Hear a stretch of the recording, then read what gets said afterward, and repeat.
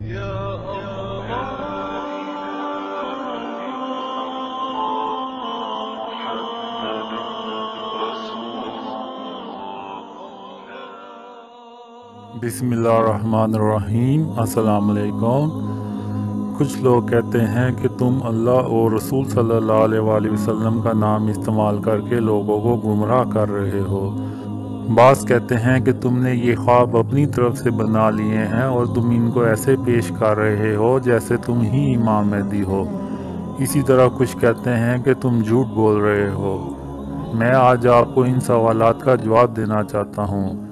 मैं ना तो अल्लाह और रसूल सल्लल्लाहु अलैहि वसल्लम का नाम इस्तेमाल करके लोगों को गुमराह कर रहा हूँ, और ना मैंने ये ख्वाब खुद से लिखे हैं, और ना मैंने कभी इमाम महदी होने का दावा किया है, और ना मैं कोई आलिम दीन हूँ। मैं एक आम सा आदमी हूँ, और ये सब मुझ पे अल्लाह की रहमत है, और मैं सिवाय अल्लाह के किसी से अजर का तलबगार नहीं हूँ।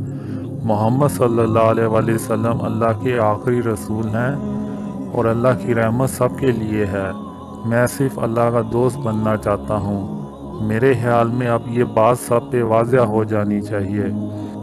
ये तमाम हाथ जो मैं आपको बयान कर रहा हूँ अल्लाह की तरफ से हैं, और मैंने भरपूर कोशिश की है कि इन्हें बिल्कुल इसी तरह बयान करूँ जैसा कि मैंने ख्वाब में देखा है। सिर्फ अल्लाह ताला की ज़ात ही मेरे इन ख्वाबों को हकीकत में बदल सकती है। मैं सिर्फ अल्लाह से मदद का तलबगार हूँ, और अल्लाह ही मेरा कारसाज है। मैंने कभी किसी को अपने ख्वाबों पर यकीन करने के लिए मजबूर नहीं किया। हर शख्स के पास इख्तियार है कि वो मेरे ख्वाबों पर यकीन करे या इन्हें मुस्तरद कर दे।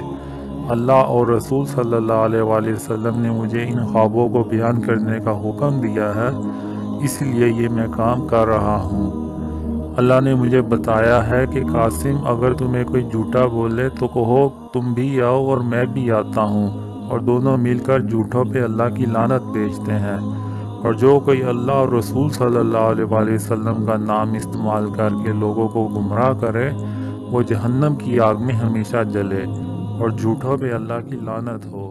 आमीन।